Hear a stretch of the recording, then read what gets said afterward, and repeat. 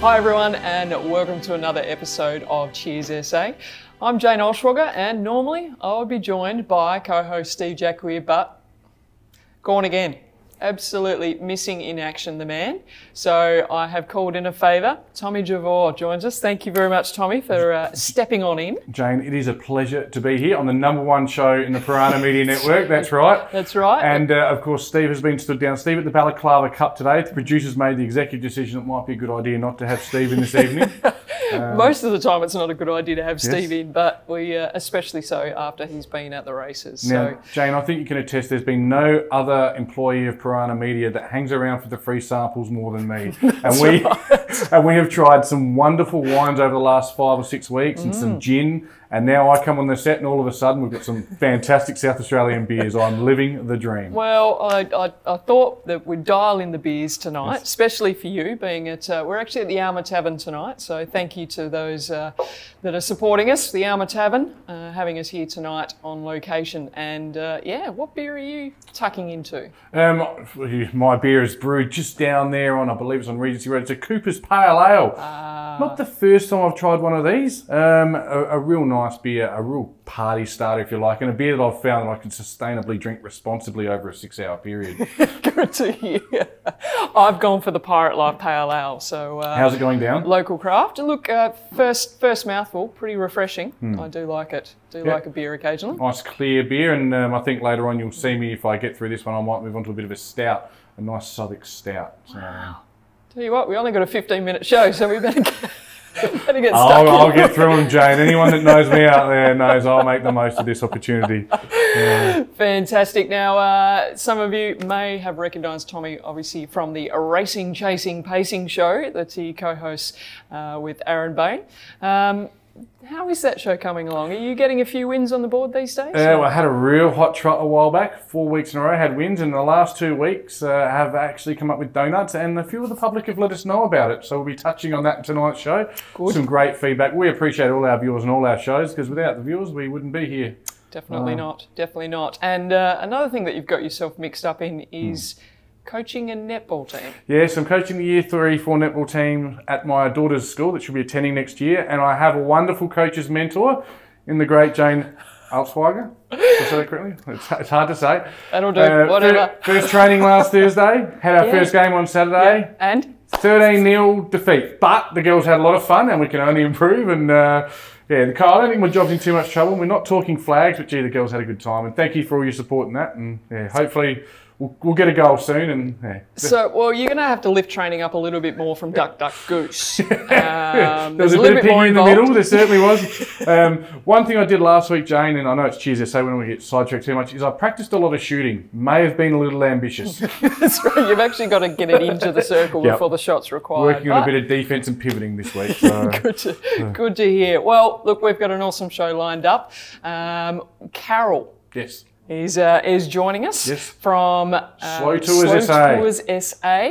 Very excited about this because it just encapsulates everything that we're trying to do with Cheers SA, which is drinking and touring. Exactly right, and some beautiful places. I mean, Carol will tell us all about it. One of my favourite holiday destinations is just down the road from where I work, the Barossa Valley, and Carol has tours there. And I noticed the Murray as well. That's where I do a lot of my my riverboat action. So 2 wonderful places that Carol hosts tours. So I can't wait to hear about it. It'll be great. We'll be back in a tick, and we'll catch up with Carol.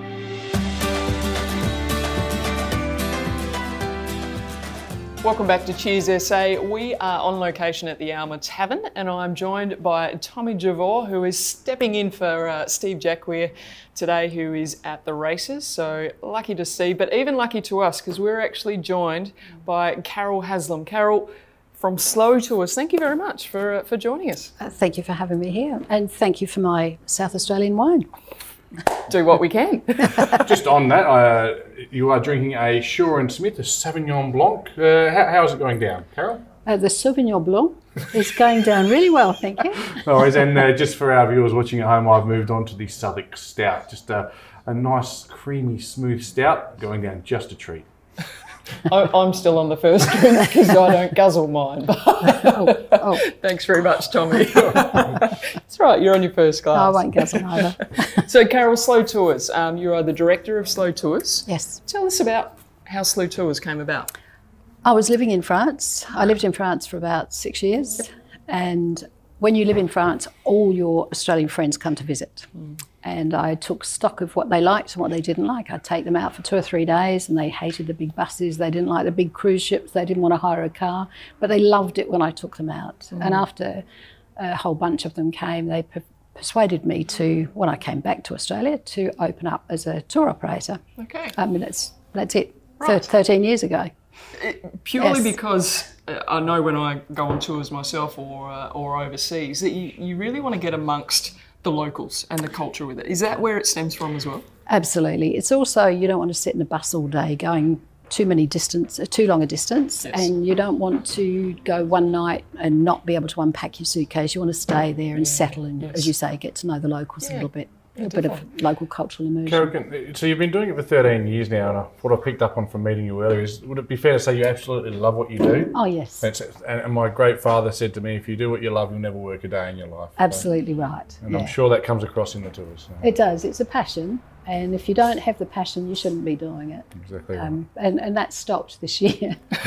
Well, exactly right. What a situation we find ourselves in. That you are running a company, predominantly based on running tours in Europe, and you've had to totally change around your business dynamic to then set up more tours based in Australia, and then even more so based in South Australia.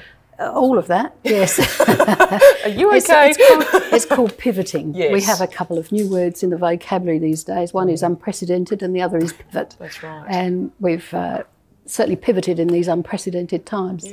Yeah. But I'm really keen. You were telling us about a tour that you had just recently released, 10-day tour that covers across the Flinders Ranges, Clare Valley and Barossa Valley. Is that right? Yes. Yeah. Beautiful tour, goes up through the Clare Valley, a couple of days. We're working with partners. We're working with a partner that does the bus and the driver, another partner that does viticulturalist that does the wine visits. A fabulous program for 2 days. Then we go up to this lovely little place called Port Augusta, which 30 years ago you might not be so interested in, but I can tell you right now it's really worth revisiting, and a fantastic background of all the history of the Flinders Ranges, which is a great place to go before you go to the Flinders. And then we have 3 days of wonderful tours around the Flinders, coming back down through a little bit of the historical mid-north with a couple of quick stops on our way to the Barossa Valley for some sumptuous meals, fantastic wines, beautiful experiences before we actually drop you back home. And it's not just about the wine, is it? It is about the food as well, and tasting and sampling all of the wonderful food. No, it's all about the wine. Sorry. The notes do say that there's food included. We are going to feed them with the wine. Yes. No, you're right. You get a bit of bread and a cracker Carol occasionally. stitched me up there. I like that. Excellent. Definitely some great locations though that you're crossing in that 10 days. I've just noted a few. I scanned your 10-day tour, the itinerary. Yeah. Lunch at Pike's Restaurant, the Clare Valley Riesling Trail, Arid Lands Botanic Gardens, Red Cliffs, the Pitchy Ritchie Steam Train, Wilpena Pound, Prairie Hotel. I keep going on. You visit Maggie Beer. She may or may not be in. Seppesfield Jam Factory, Fino Restaurant. And as we said, just stopping at numerous wineries, taste testing their local produce all along the way. Yes, it's actually not rushed. It might sound as though it's a lot. I know, I believe that, yes. Yes, it is a slow tour. Yeah. What sort of age or demographic or person would be most suited to your tours? Do you know, that's really hard to say. Certainly in Europe, our demographic is people 55 plus. They've got the time, they've got the money, they're semi-retired or retired, and they love to travel. We are in the early stages of discovering this new world of ours in Australia, and certainly South Australia. We have a lot of single, particularly ladies, a few single men, but people who are over 55 who don't want to, they want to travel, but they don't want to travel on their own.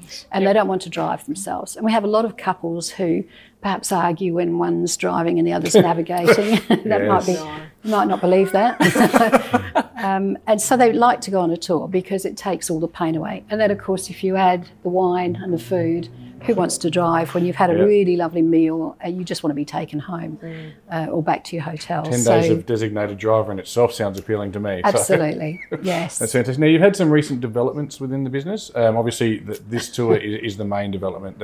It's one of them. We've developed partnerships with a lot of South Australian companies. We have over 20 tours now on our Australia Pacific website, as opposed to we've got about 600 in Europe. But those have sort of taken a bit of a back seat while we build this new part of our business, which will be there for all our overseas visitors when the gates are open again. So yeah, we pivoted there. Now, I guess Carol, now I'm just going to stress, it's Carol Haslam, not Carol Baskin, okay? So just wanted to dispel that rumour. My mum is just turned 71, widow. She would love to do something like this. So what's the best way for her to reach out to you? Website, phone call, both? Both, yeah, or an email. Yep. We do a lot of promotions on social media, yes, but maybe she's not on Facebook. Facebook used to be for the young, but it's sort of like the 55 plus now are big users of Facebook. But if not... And so if anyone that Googles Slow Tours SA, there'll be links to all just of Slow your... Tours. Slow Tours? Yep, we'll be right up there on Google. Yep. Yep. Slow but good. Slow but good. Excellent. Or she can ring me. Excellent. Yep. I do. I answer the phone. That personal service that's often lacking these days. It's great to hear. We do have, we do have others, but I still pick up the phone. I'm still number one picking up the phone. Excellent. So this 10-day tour, you've got one kicking off on the 9th of September. No, we can't do that one. Can't do that one? Yes, it's already finished. Okay. So we're doing the October one. So it's October the... 21st. No, it's not. That's what the notes say. I'm going to fire the notes person. Yes, me too. In October. It's in October. It's the 26th. It's on the website. Yes. Always check the website. Always check the it's website. Much more accurate than I am. That's right. And obviously than you two. Clearly that's what happened. How many people can get on the tour? We take small groups, so we prefer to stop at about 12. Brilliant. What a great size. Yeah, it's a really nice size. Okay. Lots of fun. Yep. As we said, lots of other tours that Slow Tours are offering as well. So places like Flinders Ranges, Eyre Peninsula, Murray River, check them out. slowtours.com.au is the place that you need to go to find out the best information and the most recent information from what we've learnt today. Yes. But Carol, thank you very much for coming in and joining us at Cheers SA. Been another great show, another great opportunity to explore South Australia, try some South Australian produce while we're in these interesting times, but why not take the opportunity to do exactly that and support local? So thanks very much. And without further ado, I think there's only one thing left to say. Cheers. Cheers. Cheers SA. Thank you.